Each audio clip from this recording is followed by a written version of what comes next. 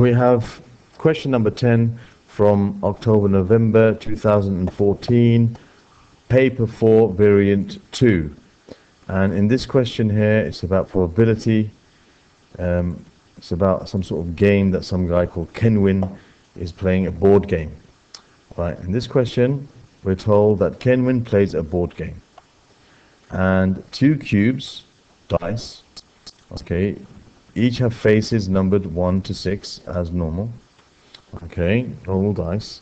In the game, a throw is rolling the 2 fair 6 dice and then adding the numbers on their top faces. So one throw is when you throw the 2 dice together and you add the numbers on their top faces. So for example, if you throw 2 dice and on the top of one dice, okay, you see they land like this, for example.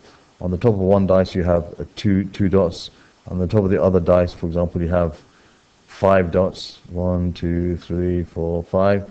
Okay, you got your other numbers on this, but the topmost ones, you add them. Okay, you add the 2 numbers, you get 7. So that on that particular throw, the score you get is a 7. Okay. All right. I chose a different example. For example, the numbers are 4 and 3, you move 7 spaces. So I just chose 2 and 5. I didn't read that. No problem.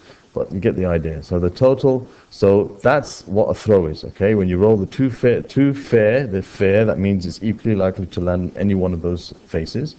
Okay. And then you add the numbers together. That gives you the score for that particular throw.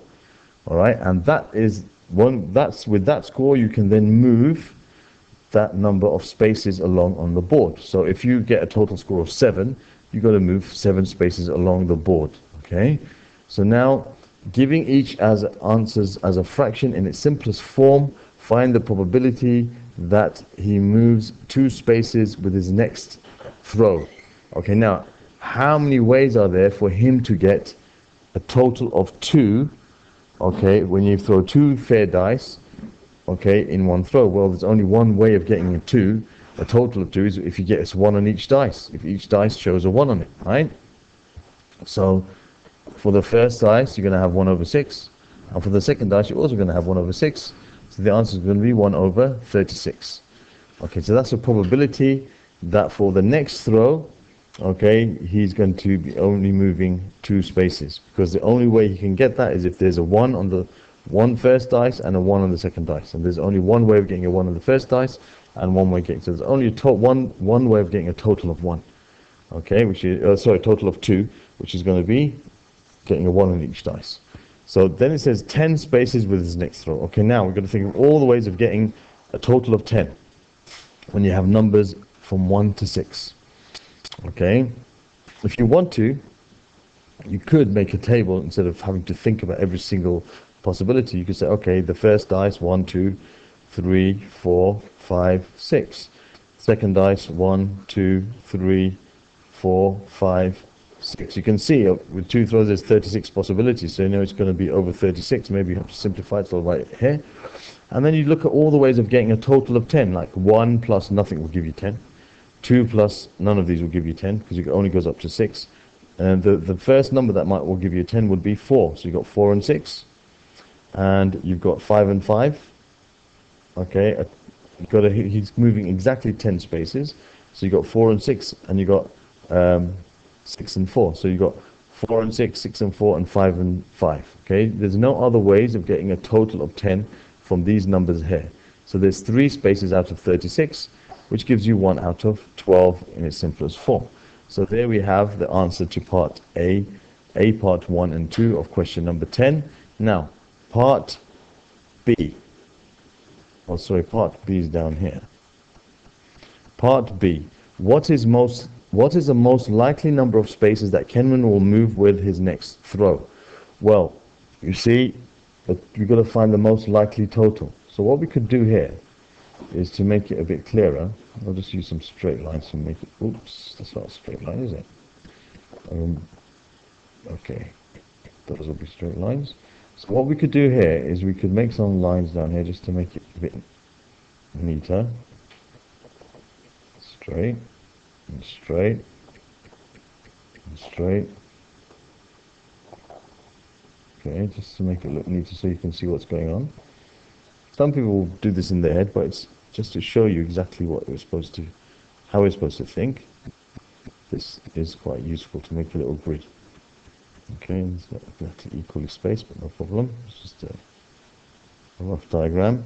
Now, we got to see what is the most likely, what is the most likely total when you add these numbers together. And you could, if you can't think of it straight away in your head, you can just simply just write down the totals for each of these, and it will soon become clear to you as you're doing it. Okay, what that total is going to be. Okay, so for example here, oops. For example here, you've got 1 and 1, which is 2. Then you've got 2, that's 3, that's 4, that's 5, that's 6, that's 7. You'll see how it will become clear in a minute. That's 2 and 1, which is 3. Then that's going to be 4, then 5, then 6, then 7, then 8. You see? You'll see as you go across, you'll see what happens. So this is 3 and 1 is 4. So everyone is going to be 4, 5, 6, 7, 8, 9. Okay? 3 and 6 is 9. Then you got 4 and 1, 5, and then you got 6, 7, 8, 9, 10. Okay? Then you got 6, 7, 8, 9, 10, 11. Then you got 7, 6 plus 1, 6 plus 2, 8, 6 plus 3, 9. Then you see it just continues with this pattern. 6 plus 6 is 12. So you can see that the one that's going to give you the most likely is the one that continues all the way. So you got, for example, here you got 1, 2, 3, 4, 5 for the 6s. For the 7s, you got 1, 2, 3, 4, 5, 6. So you got 1, 2, 3, 4, 5, 6. 6 different ways of getting a total of 7. You've got 1 and 6 and 2 and 5 and 3 and 4 and 4 and 3 and 5 and 2 and 6 and 1. So you've got all these different ways. There's 6 different ways of getting 7. You can see that's the total that appears the most. Okay, so what is the most likely number of spaces that he will move? It's 7 spaces. Why? Because there are, you can say, write it in a sensible way, there are more combinations, oops, combinations, trying to write neatly with this pen here. There are more combinations which give something simple, which give 7 as a total than any other number.